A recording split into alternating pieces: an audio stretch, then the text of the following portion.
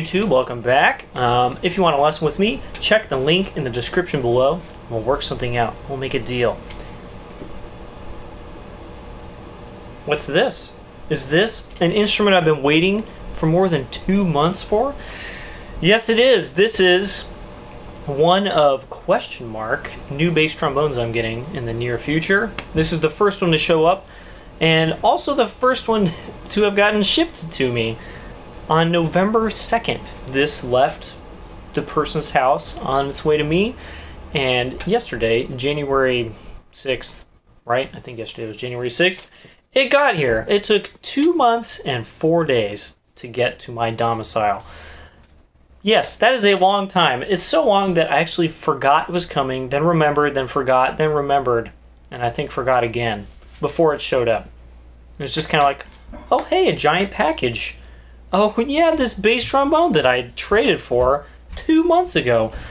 I'm not sure whose fault it was. I think it was just the postal service being completely overwhelmed by the holidays, and it just kind of like got put on hold for a long time. And so it just got here. Obviously it's been in a box for 2 months. What is it? What is this trombone that I traded for? If you remember, I traded my 50 B3OG with Shire's Rotors for something 2 months ago. This is it. This is what I got. Of course, the horn I sent got there in like 3 days or something, so he's just had that this whole time. This is a Bach 80s, 90s. I'm thinking it's a 90s bell. There's no way to tell. It's not corporation, and it's still a stamped logo. It looks like a 90s logo. Who knows? It's cut.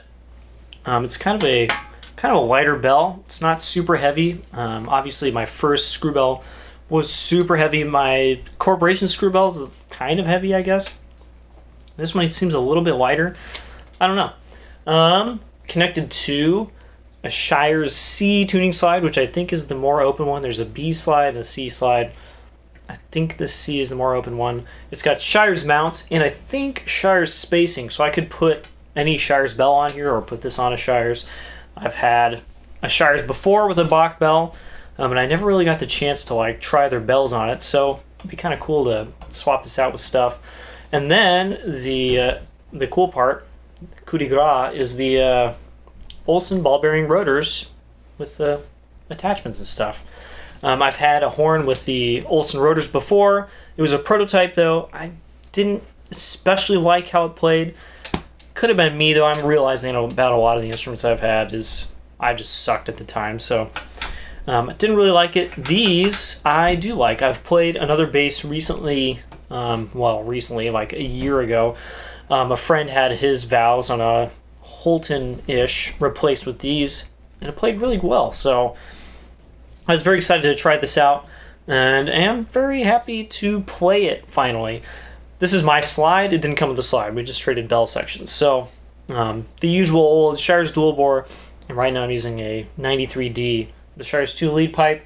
It seems to be the best setup. So what do I think of this thing? Well, one, it's pretty well built. It's not lacquered. A lot of the stuff is semi-unfinished. There's kind of just like solder coming out of some of the joints and stuff. Do I care? No, not really. I think it looks just fine. I'd rather have like cool swoops and bends and stuff than a perfectly shiny, completely lacquered, perfect, no acid bleed thing that looks really boring.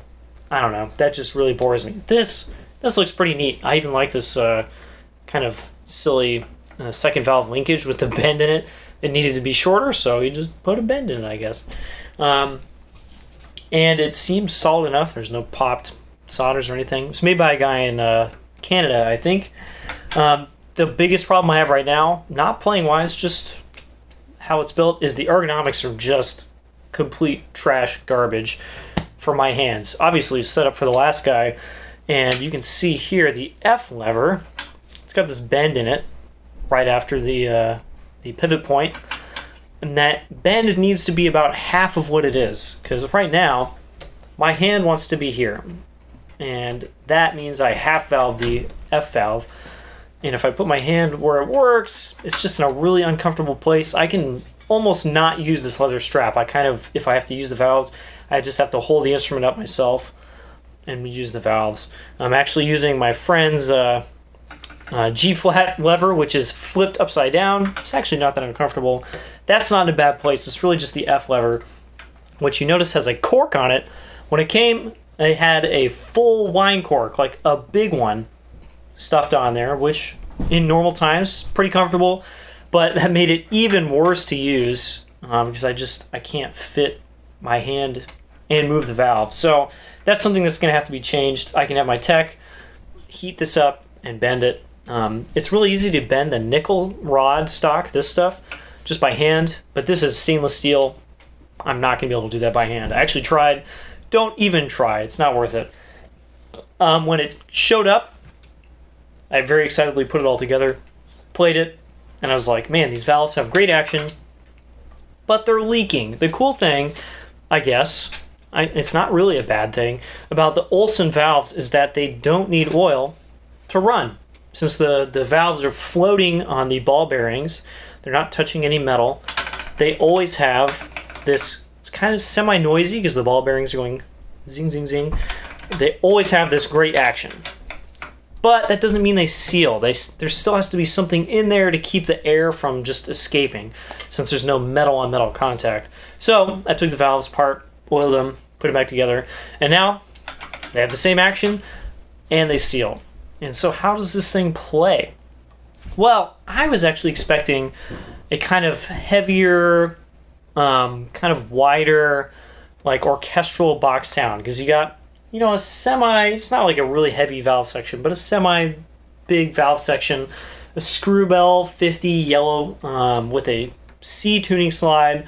I mean, I'm playing with my dual bore slide and a big mouthpiece, and it's not that just like really heavy, wide Bach sound. It's actually a little bit lighter, it's a little bit faster, the articulation is really easy, and every range is nice and even and accessible. So it's exactly what I want in a commercial Bach. I have my axial Olsen valve horn being built as we speak, and I'm kind of looking for that to be the more orchestral side, the more large, wide side of the spectrum. And so I wanted another Bach that does the commercial thing better, which is why I had that 50 B30G with the Shire's valves. It's a Bach, does the commercial side better. I just was never really satisfied with how it played. It really needed a smaller mouthpiece to just sing. And so this kind of does, it doesn't do it in the exact same way as my 50 B30G, but it does the same side of things. It does the more commercial side of sound, articulation, the ease of playing. It's actually pretty light. There's a little more weight taking it that way because of the Screwbell ring, but honestly, it's not a heavy horn. It's so much lighter than the 50K that I've been playing for a while now.